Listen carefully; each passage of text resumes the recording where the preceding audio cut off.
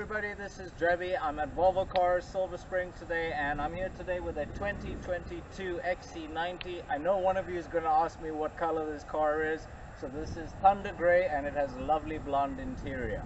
I'm going to teach you all about the four-corner air suspension today. Normally, suspension and shock absorbers are fixed on the car, and you can't really control either the ride height or how stiff the suspension is. But when you have the four-corner air suspension, there are air bags underneath each of the wheels, and this allows you to inflate and deflate, and you can control height as well as the toughness. Normally, when you are in automatic mode, as you get faster in the car, it will start dropping down to save fuel, reduce drag, and give you better road holding.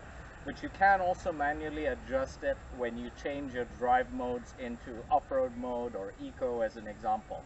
Enjoy the video. I'm in the car now, and I wanted to just show you what the major controls were for the air suspension. This car has the Sensus system. So the first thing you would have to do is swipe in this direction, and you have your different drive modes here. When you press this, it allows you to select between off-road, comfort, and dynamic mode, as an example. When you do each one of these, it is going to raise the car up and it's going to lower it down.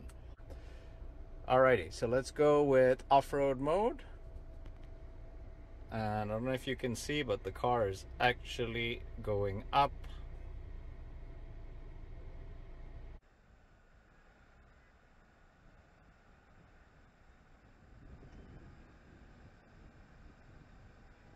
Alrighty, so next thing we're going to do, we are going to go into dynamic, which will take us down all the way down to the bottom. So dynamic, look out there, and I don't know if you can see the car moving down.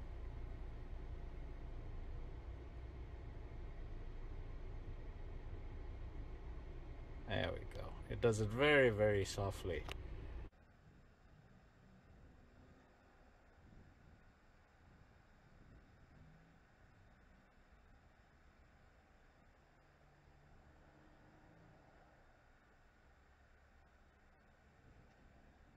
And then let's go into eco, and you can see that typically what it does in eco is it'll bring us all the way down to the bottom, just to save fuel by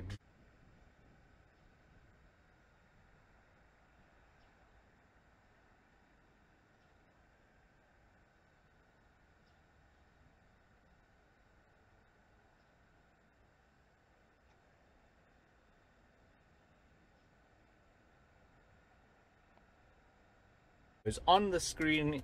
There are a couple of other controls that you need to know about.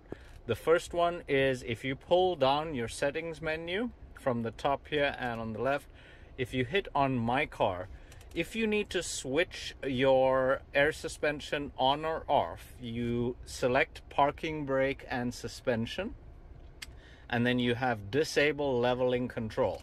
If you ever put this car up on jacks, you definitely want to switch this off.